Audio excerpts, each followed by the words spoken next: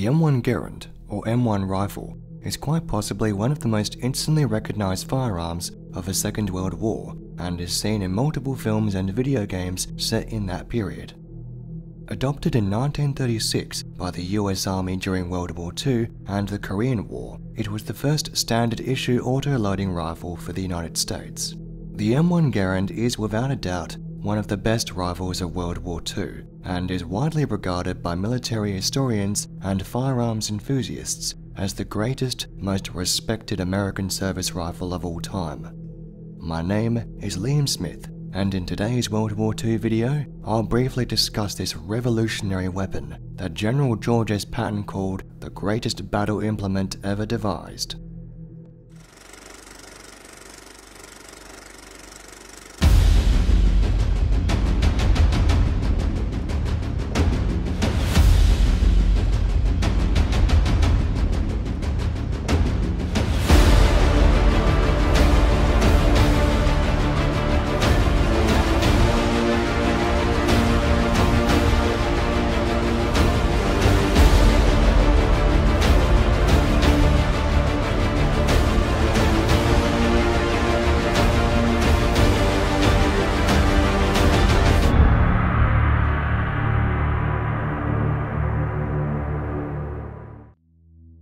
After the conclusion of the First World War, the United States began looking into the creation of a self-loading semi-automatic rifle to substitute the M1903 Springfield bolt-action rifle, which was the standard US service rifle at the time.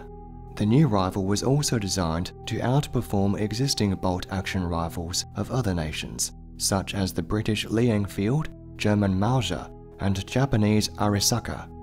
French-Canadian firearms engineer John Cantius Garand was given the task to design this new game-changing firearm. Garand originally designed the rifle to accommodate 276 Penderson ammunition, but the US Army issued a new set of specifications for the rifle to accommodate the 30-06 Springfield ammunition used in the Springfield bolt-action rifle. The official designation of this firearm was US Rifle Caliber 30 M1, and was often called the M1 by US soldiers. In fact, the name Garand or Garand was a title more popular with civilians during and after the conclusion of the Second World War. Although the M19 rifle continued to see service throughout the conflict, the weapon was eventually phased out in favor of the M1. During the war, the United States was the only country to be equipped with a semi-automatic rifle as a standard infantry weapon, which was a significant advantage over enemy forces who utilized bolt-action rifles. The rate of fire for the M1 was very effective against the Japanese, German, and Italian armies, as it provided squads with high levels of concentrated firepower. The firearm was cost-effective, reliable, and highly accurate. It held an 8 30-06 round M-block clip, which was a solid piece of metal that held the rounds to be inserted as a unit into the fixed magazine of the weapon. It had a rate of fire between 40 and 50 rounds a minute, and the maximum range was 500 yards. What was very unique about this firearm was that it was gas-operated, and when a round was fired, the gas expelled and moved the bolt back, thereby ejecting the spent casing. A spring-loaded mechanism would then drive the bolt back into its original position, thus replacing the spent casing with a new chambered round from the internal magazine system. When the last round was fired, the clip would eject, thus locking the bolt open and allowing a new clip to be inserted. A spent M-block clip could be reloaded after the rounds were spent when time permitted. When this spent clip was ejected from the rifle, it produced a distinctive ping sound. This iconic noise has become synonymous with the M1, particularly in films and video games set during the Second World War. Just hand a blindfold, Cap. All we can do here is die! Covering fire! Go! Go! Go!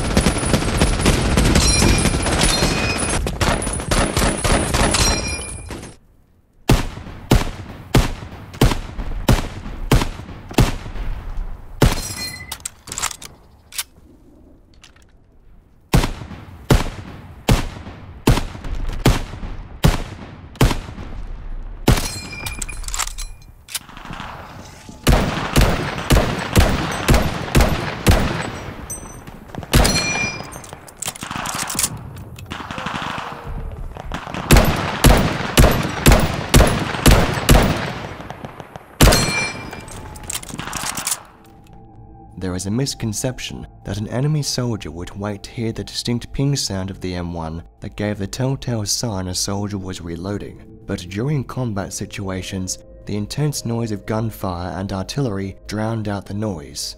A disadvantage of the M1 was if a user was not careful loading a clip whilst reloading, the bolt could accidentally slam forward onto a user's thumb. This was commonly referred to as Garand thumb.